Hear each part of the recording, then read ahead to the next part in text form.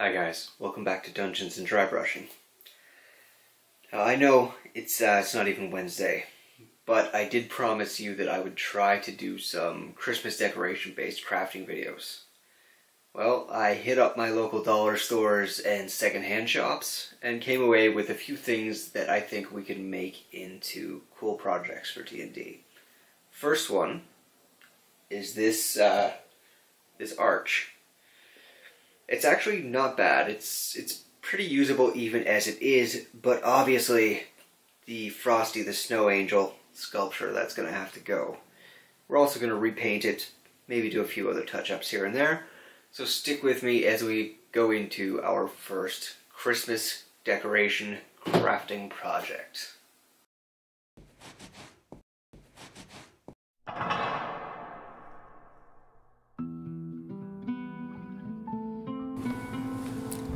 The first step is to get rid of the Frosty Snow Angel sculpture. I started with hand files here, but it quickly became clear that wasn't going to cut it. So instead I moved on to something with a bit more power.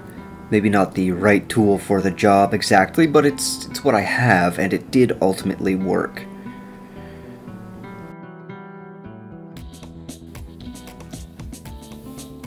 Okay, so that was a little tougher than I imagined.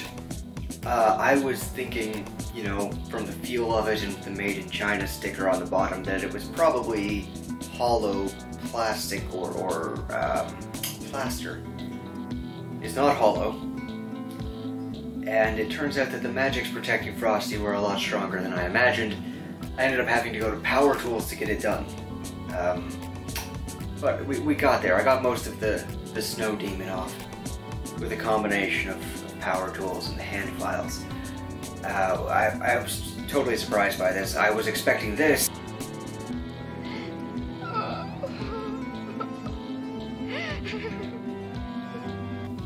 And I got that. I didn't hear no bell. But the snow demon's gone.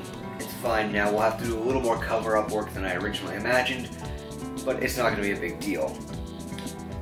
That said, if you're young and you're doing this on your own, don't use power tools without supervision and permission from your parents. And on top of that, anyone who does something like this in any way when you're working with something that is an unknown material, you are going to want to wear a mask if you are filing away at it. You don't know what it is, but you definitely don't want it in your lungs.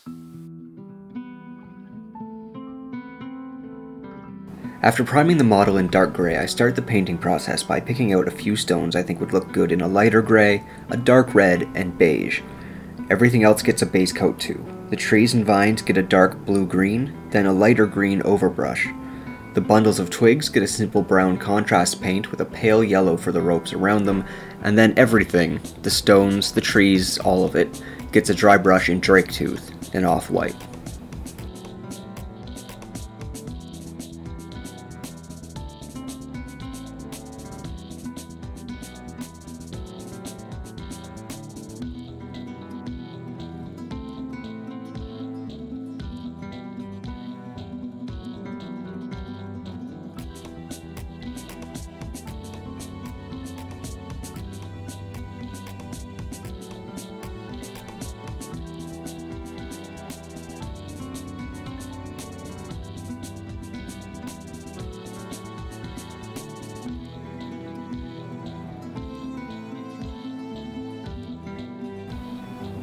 The final step in the paint process is, of course, a wash. I'm going to be using a black oil wash to help bring out the texture, but a homemade acrylic wash, made of just tap water, some paint, and a bit of dish soap, would work fine. So would something like dark tone or Nuln Oil if you prefer that.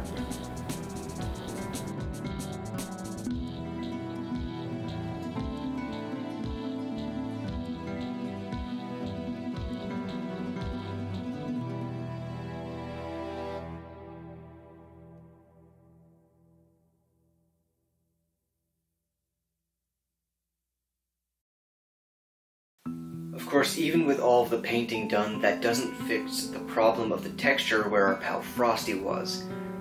Now, if you're going to be using this for something like Frostgrave terrain, which it would fit in great with, then you might want to cover this up with snow. But I want this to fit in with my D&D scatter, So I'm going to be using moss instead. To make the moss, I'm just going to combine my leftover bits of flocking from old projects with white PVA glue to make it into a paste. Once it's mixed, you simply just smear it onto the area and let it dry. Once dry, it makes a great mossy look and texture that can be useful both for weathering terrain and for covering up your mistakes.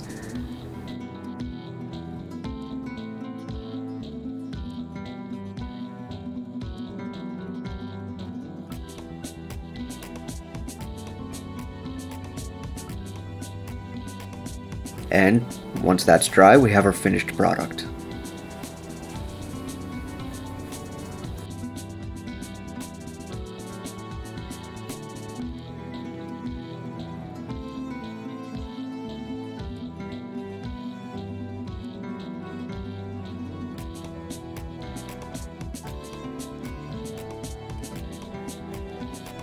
There we go, guys. It was a little bit of work getting Frosty off of there, but other than that, it's a great project. There's really no complaining about it. For the price of $2, we got a perfect piece of D&D or Mordheim or Frostwraith terrain. And there's no beating the price. I mean, even if you have a 3D printer, you're still not going to beat a $2 price line on it. By the time you buy an STL and actually print it, no chance. Or if you like this video, please hit like, subscribe. We've got more of these coming in the next couple weeks, as well as the regular Wednesday videos. Thanks for joining me. I'll see you on the next one.